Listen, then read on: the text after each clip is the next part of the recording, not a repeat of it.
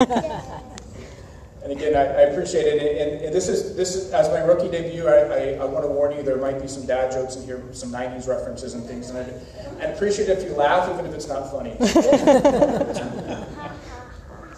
Okay, so first let me introduce myself. My name is Jason Bird. I'm a native Floridian. I was born in a small town called Sebring, Florida, a couple hours south of here that some of you guys may have heard of. Somebody I've already heard of tonight who was from Sebring, so that's pretty awesome.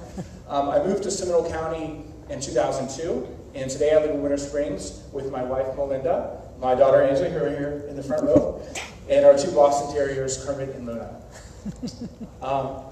By day, I work for a company called Flow Sports, and we stream sports media online. But at night, the thing is, I have a confession to make. For a few years now, I've been living a double life, and it's been eating me up inside, and I just need to get it off my chest. By day, I'm a mild-mannered software engineer, but at night, I become history man. Okay? So it's taken over my life, and it's this big obsession, and some of you already have been familiar with my work, but despite my daily profession, my career of choice, I've long had a passion for history and for writing. And for that reason, when I was at Florida Southern College in Lakeland, I majored in journalism and I minored in history. So I've always had this, something that I wanted to do with my life, and now I do. And I blame my wife for this latest obsession because she told me I needed to get a hobby, and I did, and now it's completely taken over my life. But it is what it is. So I like to write stories about Central Florida history. Sometimes I'll write stories about social justice. It's also a passion of mine. And sometimes I write stories that are about a little bit of both. And maybe some of you guys are familiar with my work. If not, please check them out at floridahistoryblog.com. My Facebook page is facebook.com/JasonBlaneHistory. And many of you know the Seminole County Florida History group on Facebook. So check those out when you get home. Well, without further ado, let's dive into the feature presentation tonight, and that is Making a County. This is the story of the founding of Seminole County in 1913, and its bitter divorce from Orange County. And that separation between the two counties really was very bitter, which is crazy now to think about because today we're all such good friends and partners. Maybe you work in Seminole County and you live in Orange County or vice versa. And even looking at the map, the counties look really familiar, really friendly, right? I mean, Orange County's like reaching up around Seminole County, giving it a little hug, and Seminole County's nuzzled in there. It looks like they fit together, but it wasn't always like that. And in fact, 100 years ago, the relationship between Sanford and Orlando was quite the opposite. And it really bordered on hatred, and that's not much of an overstatement. But to understand the root of all that hatred, we have to go back to the beginning. Why was there this rivalry? Well, the beginning of it started in 1821. So let's start there. 1821 was the year that Florida joined the United States as a territory. It was previously part of Spain, as you know, and was ceded by a treaty in 1821. At that time, there was only 2 counties in the entire state of Florida. And they were roughly equivalent with West and East Florida, which were the old Spanish provinces. But when they became a territory, they became Escambia County in the west and St. Johns County in the east. Of course, we're in St. Johns County. The 2 counties were separated in the middle by the Suwannee River. At that time, there was hardly anybody who lived in this part of state, except for Seminole Indians and runaway slaves and things of that nature. All of the population center was pretty much to the north of Gainesville, which is roughly that yellow line there. So in 1824, they realized that a county that was made up of the entire peninsula of Florida was entirely too much for one county seat to manage, so they split up St. Johns County into a number of other counties, including Mosquito County. Not the best name, but that was the name of the county that we are in right now. So that was formed in 1824. So you see, Mosquito County was massive. It stretched all the way from Palm Coast in Flagler County down to Palm Beach. So it was still a very big county, but the thing is only a few hundred people lived there, so it was okay. The year before that, there was something else interesting that happened, and that was the Treaty of Moultrie Creek in 1823. And what the Treaty of Moultrie Creek did was it was an agreement between the Seminole tribe and the U.S. government. And so what they did, what the U.S. government agreed to do, is carve out a reservation for the Seminoles in the middle of the state. They were very careful not to give them any coastline, but they gave them a large territory that stretched all the way from Ocala down to Lake Okeechobee, which at first it seems like that was pretty generous of the federal government to do, right? I mean, that's a big territory to give the Seminoles, unless you consider the fact that they used to have the entire state, which we took from them. So I guess it's all about your perspective on things. But regardless, they had this territory which was right up against our borders, and in fact was part of Western Seminole County was in that Seminole territory. But even so, the Seminoles roamed freely all through this land. They didn't have, technically their borders were well away from the St. Johns River, but they went to the St. Johns and they used it as a highway to go north and south. They followed game. This was their territory. There was no border guards back then, no border crossings. It was quite porous. There was no border wall. I mean, the Seminoles may have paid for it if we would ask nicely, but I'm guessing probably not, right? But regardless, the boundaries changed frequently, and Seminole County comes by its name for good reason, because this was the Seminoles' territory. Consequently, no white settlers lived in this area at that time. In fact, in 1830, only 15 households and 733 people lived in all of Mosquito County. Remember how big that was from the map earlier. Later that year, in 1830, something else happened, and that was Andrew Jackson was elected president, which was seen as problematic for the Seminoles, because if you remember, Jackson led the first Seminole War. He was the general who led the incursion against the Seminoles. So they weren't too happy when he took office, and he proved them right, because soon thereafter, he passed the Indian Removal Act, which basically says to the Seminoles, hey guys, remember that treaty that we signed with you like 7 years ago? We gave you this reservation. We're not really feeling that anymore, so we're gonna take that back, and you have 5 years to go to Oklahoma. So that was what they were facing, and most of the chiefs of the Seminoles agreed. They knew the writing was on the wall. They knew what was going to happen if they didn't go. So most of them packed up and left town and went to Oklahoma, but some of them resisted. Remember back then, the Seminoles weren't a single tribe. They were really a bunch of smaller tribes, right? So a lot of them resisted, including the war leader Osceola, who's famous. And that was the beginning of the Second Seminole War. As a result of the Second Seminole War, the U.S. government put forts down the middle of the state, including 3 forts through our 3 counties. And there was the primary forts. There were other forts, but these were the primary ones. It was Fort Mellon near Sanford, Fort Maitland, and then Fort Gatlin to the south of Orlando. So that was the first real movement into this area by white settlers. Granted, they were military. But as a result of that war, that 733 people we talked about 10 years ago in 1830 dwindled down to 73 people in Mosquito County in the 1840 census. So everybody left. The attacks by the Seminoles were very frequent. But 2 years later, the Seminoles had been significantly beaten back, and they were mainly constrained down to the territory between Naples and Lake Okeechobee. And their numbers were down, and we think of the Seminoles today as an Everglades people, like a swamp-dwelling people, but that they really weren't. They were really from Georgia and North Florida, and they just became swamp dwellers out of necessity because we pushed them back until they had no other place to go. But regardless, in 1842, the U.S. government was beaten down, the Seminoles were beaten down. The U.S. government had spent more money on the Second Seminole War than they did the American Revolution, so everybody was done fighting.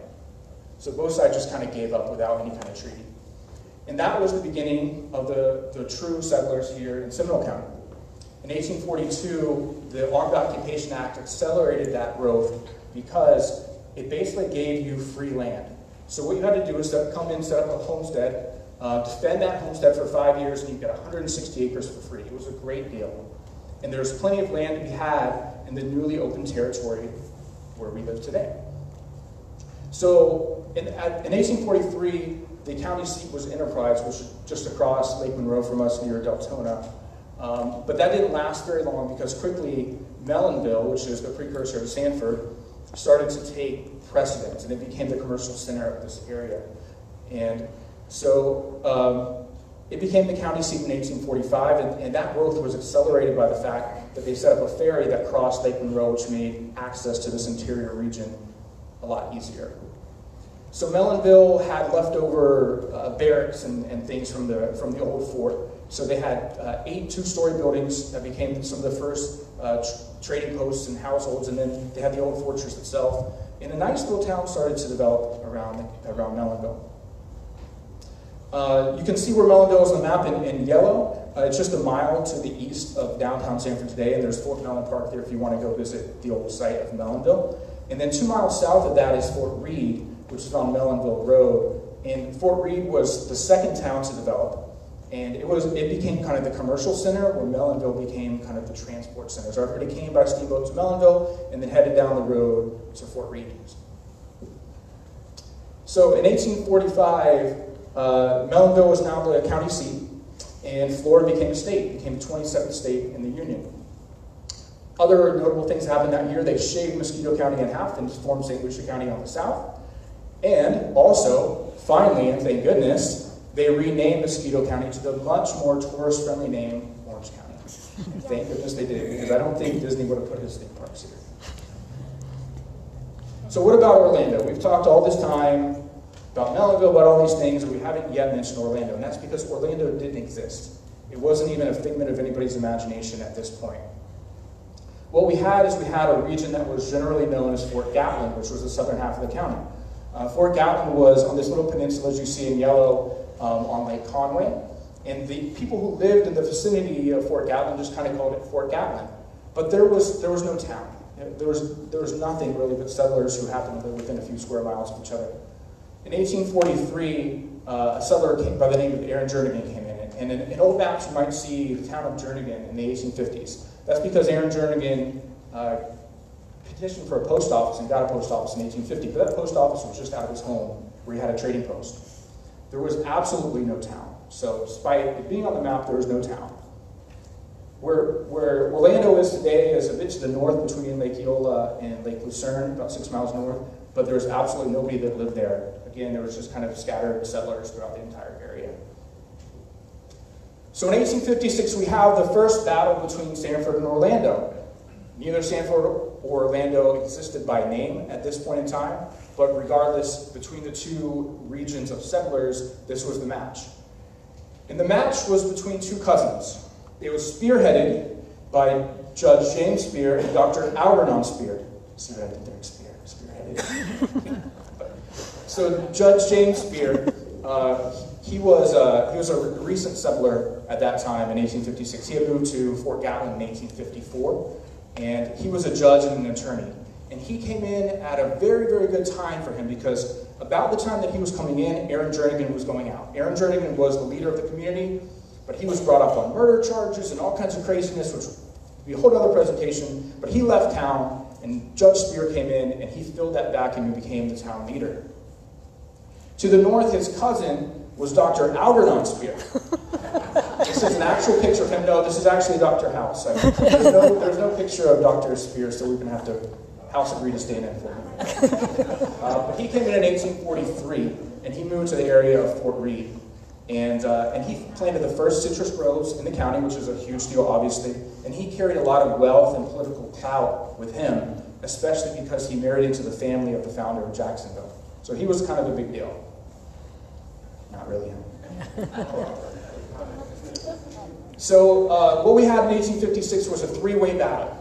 There was another town to the west called the Lodge, and the Lodge was actually now known as Apopka. There was a small community that developed around the Masonic Lodge there, and it was called the Lodge, and that movement for the county seat to be there was led by Isaac Newton, not Sir Isaac Newton, but Isaac Newton nonetheless. And we've already talked about Judge Spear in the south and Algernon Spear, Dr. Spear in the north. So, as a child of the 90s, when I thought about these battles between Sanford and Orlando, I was like, round one, fight. And this is Mortal Kombat. If you didn't grow up in the 90s, I apologize. This is what I pictured in my head. So we've got Dr. Spear and Judge Spear going at each other. Boom, right? So here's the deal. This was not even a good match. Dr. House was going to just destroy it. It was sealed. The fate was done, because Fort Reed had far more population. They were already the county seat. They had the commercialization. They had the transport. Remember, there was no railroads back then, right? So how could you get to Orlando? Well, you had to ride into Sanford on a steamboat, and then you had to take a full day ride down sandy trails to get to Orlando. Why in the world would it make any sense for that region of the county to be the county seat? It didn't. And besides that, it was a vote. It was a popular vote. So Fort Reed was going to win just by nature of having more people, right? Well, nope.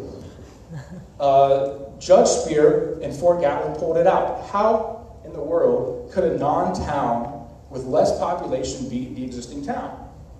Well, Florida has had their share of shady elections, and this was maybe the first. So what Judge Spear realized, being an attorney, is that he knew the law very well, and soldiers were permitted to vote wherever they happened to be on election day, okay? Now, Fort Gatlin itself was decommissioned in 1849, so there was no soldiers at Fort Gatlin, but there were soldiers in other parts of the state. So Judge Spear said, I know what to do. He threw a party. He invited all these soldiers to come in from other regions. He threw this big banquet and said, hey, while you're here, why don't you cast your ballot for Fort Gatlin? And that's what they did, and that's how Orlando stole the county seat from Sanford area for the first time. So you can imagine the bitterness that welled up around that, but there was also a question that welled up as a result. There was no town of Orlando, there was no town of Fort Gatlin, there was no town of Jernigan. Where were they going to put the county seat? Where were they going to put the courthouse? They needed a town. It just so happened conveniently that Judge Spear also owned some land on the banks of Lake Eola. And so there's a trail that led from Mellonville to Fort Gatlin that also passed by that same spot. And so Judge Spear said, hey, why don't we put it here and I'll donate the land for the courthouse. So that's what they did. And this is what Orlando looked like shortly thereafter, a couple years later, when they had just the beginnings of a town. You see on the bottom here, this first courthouse here, it was the only existing building in the area. It was just a single room log cabin. And that was the first courthouse. And then soon thereafter, they built the second courthouse, which was basically like a three-frame wood room. And that was all there was to Orlando. Not very much, not a very impressive county seat. And by the way, Lake Lucindy here now is known as Lake Lucerne, just so you have a little bit of context of where you're looking at. And this is, it's maybe not literally, but roughly like Roseland, if you know downtown Orlando. And this, of course, Mellonville Trail led up to Mellonville. So that was all there was to Orlando, and again, it didn't exist until the fact that they got the county seat. A year later is when it actually got its name, Orlando, which is a controversy in itself that we won't get into, but it was named by Judge Spear in 1857 as Orlando. So in the years after that, remember we're getting to the 1860s, so if you know your history, you know that was a civil war. And following the Civil War, there was the Reconstruction, and that was really rough on the economy of this area. So not a whole lot happened over the next decade or so, except for the fact, let me actually go back a slide here, except for the fact that that courthouse that we just talked about, I can't go back, there we go. The courthouse was burned down in 1868, which was a disaster from a historian's perspective because we've lost so many vital pieces of the early county history when that fire happened. But other than that, not much happened until 1870. In 1870 is when Henry Sanford arrived in town. And so obviously Henry Sanford is the namesake of the town of Sanford. And he was a big deal. He was famous, he was wealthy, he was everything. He spoke with a European accent, he had spent so much time abroad. He had millions of dollars, he always dressed poshly to the nines. He spoke very eloquently, he was very much an outsider, but his money was very much needed. He was appointed as by Abraham Lincoln as the U.S. Foreign Minister to Belgium. So he was famous. And he invested in a lot of territory in the state of Florida and finally really fell in love with the Lake Monroe area, about 23 square miles to the west of Mellonville on Lake Monroe. A lot of land. And he brought in some immigrants, and he invested in orange groves and all kinds of other things. But nobody thought very much about it at first. They didn't realize his whole ambition. They thought maybe he'd invest money in Mellonville, and Mellonville would get bigger. But what they didn't know is Sanford had in mind that he wanted his own city, and he wanted his name to be cemented into history. And quickly, the city of Sanford developed as a separate town and overshadowed Mellonville and Fort Reed. So by 1875, Sanford was pretty well established. It had utilities and lights and sidewalks and all kinds of stuff that we take for granted now, but it was a huge deal back then. And they had this massive hotel that he built there in 1875 which became a huge center. And Orlando had nothing like that. Orlando was this backwoods town, right? So Sanford rightfully thought, why would we have this backwoods town? There's no railroad still, so it's still very hard to get to. Why would Orlando be the county seat? Sanford needs to be the county seat. So he started a campaign to move the county seat to Sanford. Made a whole lot of sense. So this sets up our second round two fight between Henry Sanford and Jacob Summerlin. Who was Jacob Summerlin? Maybe some of you guys have heard of him. He was pretty much the polar opposite of Henry Sanford. Sanford was proper and posh, and Summerlin was as cracker can get. He was born in the state of Florida. In fact, they say that he was the first child born in the Florida territory once Florida became a U.S. territory. So he had been here all his life. He had worked his way up. He had tens of thousands of head of cattle. He was a millionaire by the time he was 40. He was a big deal, but he was country, right? And so in recent years, leading up to 1875, he had gotten an interest in Orlando. He moved from Bartow to Orlando, and he bought some real estate here, and he built a hotel here. So here's our round two between Henry Sanford and Jacob Summerlin. So what's going to happen next? Well, Henry Sanford was lobbying really hard for the county seat. He was talking to the county commissioners, and they were kind of on board, but he couldn't get them to commit, and he kept hearing about this Jacob Summerlin as the thing that was standing in his way.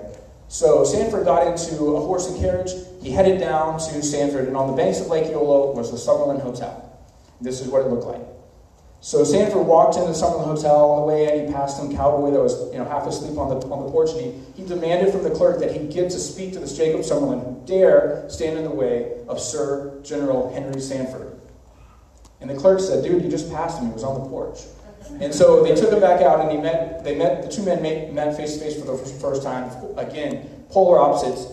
Sanford stood up and eloquently stated his case to Summerlin. Summerlin was polite, but kind of just nodded his head and said, "Well, we'll see you tomorrow at the county commission meeting." So they went to the county commission meeting and both presented their case.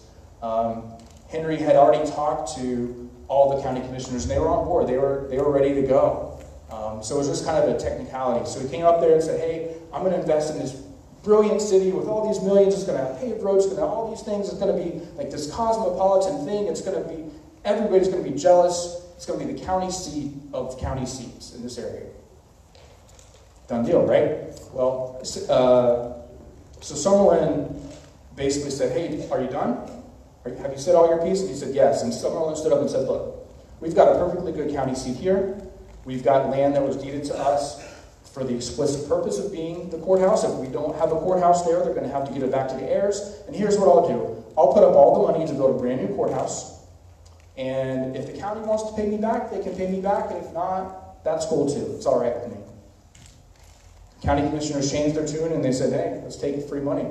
They did actually end up paying them back in 1870, 10 years later. But they built this courthouse on Summerlin's dime, and the county seat stayed in Orlando. So in the next few years, in the 1880s, the railroad came, so Orlando was much easier to get to. In the 1890s, we had a terrible freeze that set us all back, a couple decades probably. A lot of people left town. In the 1900s, things started to trail back up. And so 38 years later, Sanford was ready to go after their county seat again. But they changed their strategy now. Rather than trying to steal the county seat or move the county seat from Orlando, they said, "We're going to form our own county." So they started a movement to secede, county division from Orange County and form Seminole County. Now this effort was led by a man named Forrest Lake. And if you know anything about Sanford, this guy is notorious as they come. And he can have his own presentation. He did some good things and he did some really bad things. But he had moved to Sanford in 1886. He served 11 terms as mayor of Sanford, so he was a big deal in the town of Sanford. And at this time, in 1913, he was serving on the House of Representatives. And just to reiterate the point, he was a slick politician. He had a way of getting whatever he wanted, and the truth was no object to him. He just made it happen. So round three, I put between Forest Lake and the Orlando Sentinel. And the reason for that wasn't necessarily the Sentinel specifically, but this war was largely waged in the newspapers. Much like today when the media is where a lot of these things happen, the Sanford Herald and the Orlando Sentinel and some of the other papers went back and forth and kind of doled it out, with Forrest Lake kind of leading the charge. So Sanford and their crew, not Henry Sanford, but the Sanford people from Sanford, rode around to local cities and they stated their case. And some of the information they provided was accurate and some of it was completely fabricated. But they made their case pretty well. Depends on who you ask. The people in Orlando didn't feel like they made their case very well. In fact, they said all their stats they had were just made up, and the other things that they threw out there, like, oh, well, there's other counties with less population than us, there's other counties that are smaller than us, was kind of an irrelevant point that really didn't prove the need for having your own county. And Sanford also repeatedly said that taxes wouldn't go up, and they said, well, how are taxes not going to go up when you have to build another courthouse? You have to fund another staff. But regardless, they led this campaign, and somebody from Orlando, I like this quote that I found in the Orlando Sentinel. The attorney from Orlando said, "I did not hear a single statement uttered that bore the slightest resemblance to a coherent argument." That was his response after hearing the Sanfordites speak and state their case. But regardless, one more point I wanted to make is that, have you ever wondered why Seminole County looks like this? It's kind of awkwardly shaped, right? We've got this little kind of crazy cutout here, and then like Orange County is reaching up here for some reason. Why doesn't it look more like that? Well, the thing is that they originally wanted it to. Forrest Lake had a lot more ambition. He wanted Apopka on board. He wanted Maitland. He wanted Lockhart. He even talked to Fort Christmas and Bithlo. They wanted to grab all those rural areas, but most of the areas around that said no way. And here's some newspaper articles for some of these guys. Vito plans to fight secession. Tangerine, which is over by Apopka, Zellwood, they're going to fight. All these guys didn't want any part of it, so Forrest Lake carved back his ambitions and drew the boundaries like this. And it worked. So he headed up to Tallahassee with his lobbyists, and in, I believe, April 1913, they passed it unanimously, I believe, and Seminole County was born. So after that, the town of Sanford erupted into celebration, and there was, people filled the streets, and this isn't a picture of that because you don't see people filling the streets, but this is the town of Sanford about that time. And so there was like a ticker tape parade, everybody's patting the back and honking their car horns. It was a big deal. They were happy people. So what do Sanford people do when they're happy? They roll out a cannon. They had a cannon that had been part of every celebration that anybody remembered in the town of Sanford. Some people said it dated all the way back to the Second Seminole War. Some people said that was baloney. But regardless, it had been there for decades. When the president came to town, they fired the cannon. When the holidays were around, they fired the cannon. So you better believe they're going to fire this cannon with a new county. So they got a little overly ambitious. They overloaded this cannon, and the cannon shattered. It cracked into a bunch of pieces. And at first I thought this all was just a fable, but I did uncover some newspaper headlines referring to that. You can see here talking about Sanford citizens busted their cannon. So it really did happen. And the cool thing is, if you go to downtown Sanford today, there's this is the Chamber of Commerce. And there's this flagpole that looks kind of unassuming there until you inspect it a little bit closer. And if you kind of turn your head a little bit, you can maybe picture a cannon pointed upwards. The legend has it that this is the remnants of the cannon, that after it cracked and exploded, they took what was left in it, dropped it in cement, and turned it into a flagpole. So next time you're in downtown Sanford, check that out. So that's it. That's the story. Seminole County got its courthouse, and I'd be happy to answer any questions you have.